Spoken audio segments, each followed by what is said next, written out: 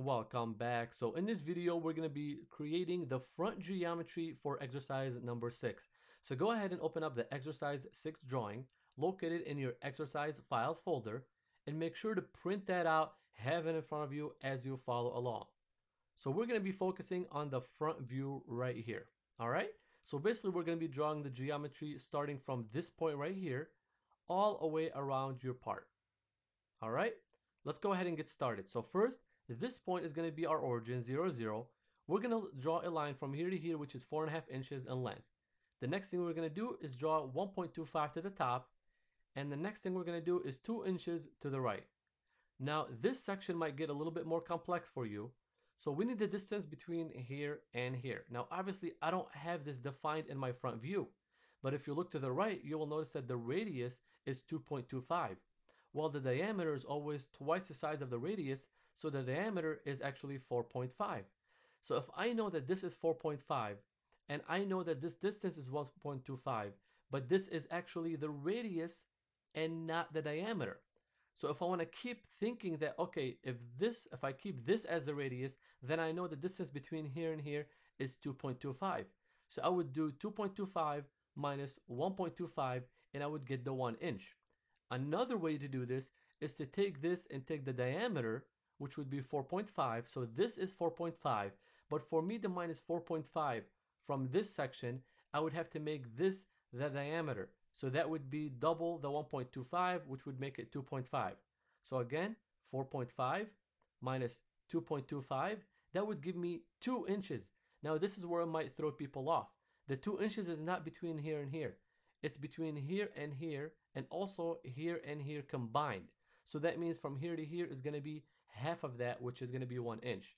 So the better way to do this is, because I know this is equivalent to my radius because it's half the size of my diameter, and it's already given to me that this in radius is 2.25, I would take the 2.25 minus 1.25 and I would get the 1 inch. All right. So the next thing I'm going to do is to come over here and go 1 inch to the right. And the next thing I will do is, again, the radius here is 2.25 minus 1.75, okay? And that will give me half an inch. So again, half an inch down, and then to the right, 1.5 inches. That's 4.5 minus 3. So that's 1.5, and then I would connect the last part. Now, also something we're gonna learn here is Levels Manager, and I'll get started with that right now. So I'm gonna minimize my drawing and open up Mastercam and come over here to Machine and select Lathe and Default. All right, so the next thing I like to do is go to Planes and make sure to go to plus D plus Z and bring both the World Coordinate System and the tool plane down here by selecting the equal sign. All right, and go back to Toolpath. Now let's go ahead and go to Wireframe and select Line. The first line I'm going to draw is going to be that 4.5 inch line. I'm going to type in 4.5 in length and hit enter. The next line I'm going to create is from here to the top. That's going to be 1.25. So after the calculation, everything is easy. But the hard part was just figuring out how to calculate and get the right values. So from here to here, it's going to be 2 inches. From here to the top is going to be 1 inch. From here to the right is another 1 inch. From here down here, it's going to be half an inch. And then from here to here, it's going to be 1.5. And last but not least, I will connect those last two and then select OK. So that's really it for the front geometry. It's very easy to create.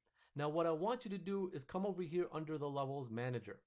Now again, Levels Manager is really nice, very useful actually, to basically separate your geometry, for example, from different geometries and also from different solids. For example, if you want to separate your geometries or your wireframe from your solids, this way you can view and unview some of them during separate operations. Is very, very useful.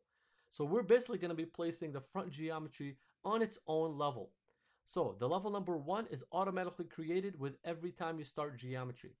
The number 8 is the amount of entities. For example, over here we have 8 lines. 1, 2, 3, 4, 5, 6, 7, 8. So that's why there's 8 entities. Now the only thing not done for you is naming that level. And we're going to go ahead and select under name. And we're going to call it front geometry.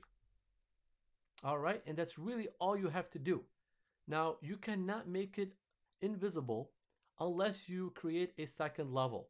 All right, so to create a second level, all you have to do is select over here or change the number to 2. Now, we're not going to do this right now. We're going to go back to toolpath and we're going to save this and we're going to learn how to create a new level in the next video.